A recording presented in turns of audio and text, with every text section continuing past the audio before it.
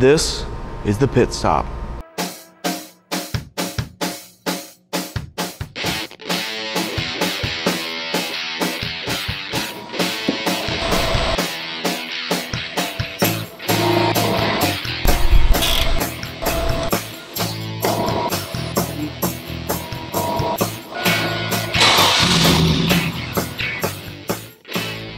Hi, I'm Tom Pitt, and I've spent the last decade repairing and maintaining vehicles, my own, my customers, friends, and families.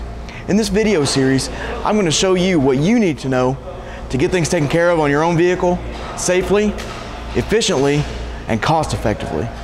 In this episode, we're going to be talking about lights, headlights, tail lights, turn signals, emergency flashers, and backup lights.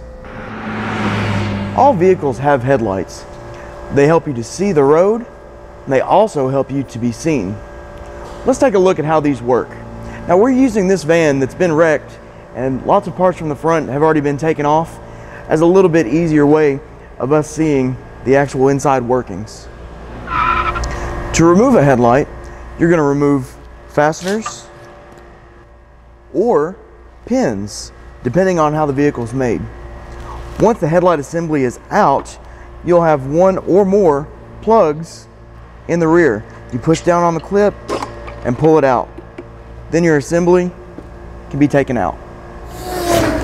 Looking at the rear of the headlight assembly, you may have caps or rubber plugs around each light, the high beam and the low beam.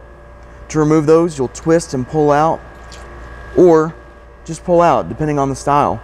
On these, they've already been removed, so we can move on to our next step. Once the cover's been removed, to take the headlight bulb itself out, you're going to pull the plug. On some, they'll just twist out. On other styles, there's a spring that you have to push in and pivot out, and the bulb slides out. It's important to know not to touch the glass part of the bulb with your fingers, because the oil on your hands can cause the bulb to blow prematurely. This bulb also may be very, very hot from operation. Bulbs can reach temperatures exceeding 150 degrees Fahrenheit. And looking at this bulb, you can tell that the filament is still intact. On a bulb that's blown, you may see a dark spot, you may see a spot that looks like silver, or you may see the filament in 2 or more pieces. To reinstall the bulb, again, making sure not to touch the glass part of the bulb, we'll carefully insert this into the back. While holding tension on it, we'll push the spring back into place and make sure that that's secure. Don't forget the very important step of plugging the bulb back in once you're done. Fuses are parts in a vehicle that may cause electrical components not to work correctly or at all. Let's take a look at how to check fuses. First, we'll locate our fuse box. In this vehicle, it's under the hood on the driver's side. To gain access to this, we're going to remove the cover using the clips on either side. We'll set this aside and expose the fuses. We'll remove the fuse puller that most fuse boxes will have in newer vehicles, and we'll use that to clamp around a fuse, put tension on, and pull it out.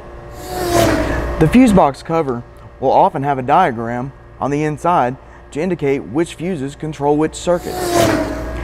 The fuses are somewhat transparent, so you can see the filament as it goes from one side to the other. A fully closed fuse like this indicates that current can flow all the way through and the circuit should work correctly. A blown fuse will look to be in 2 different parts. It will have a break in between the left and right sides. This keeps electricity from flowing and kills the circuit. To replace the fuse, we can use either our fuse puller or just by hand. We'll put the fuse in gently and push it in firmly after it's seated to make sure that it's in. Finally, we're going to reinstall our fuse puller where it goes as a courtesy to yourself or the next person to do service on the vehicle. Then we'll reinstall the fuse cover and we're ready to go. Now that we've got our headlights taken care of, let's move to the rear of the vehicle and check out those tail lights. The tail light housing in the vehicle will house tail lights, brake lights, turn signals, and backup lights. Now, not unlike headlights, tail lights are going to vary in the way that they come out. On this vehicle, there's a screw in the top and one in the bottom. Let's take those out so that we can expose the wiring and the plugs in the back of this housing. To remove this tail light, we're going to remove the screw at the top. We'll remove the screw at the bottom.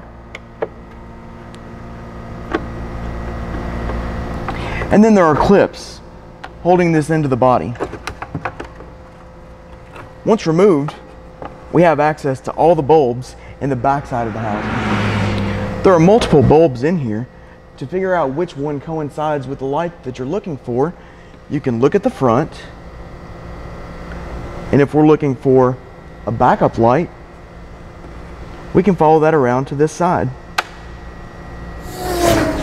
With basically all tail lights, backup lights, brake lights, a simple twist and pull will remove the bulb from the housing.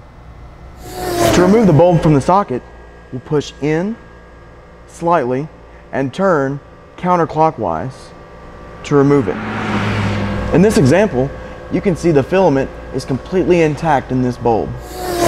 To replace the bulb with a new one, you'll line up the marks from the bulb to the socket, push in on the spring tension, and give it a twist clockwise, making sure that it's in solid.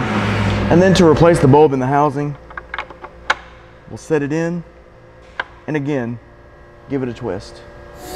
Finally, we'll install our taillight housing back into the vehicle. You may notice that there are clips on the top and bottom going into the body of the vehicle. We'll align those along with the screw holes on the side. We'll install the screws at the top and at the bottom. Well, looks like that's all we have time for today. Until next time, this is Tom Pitt reminding you to keep it between the lines and the shiny side up.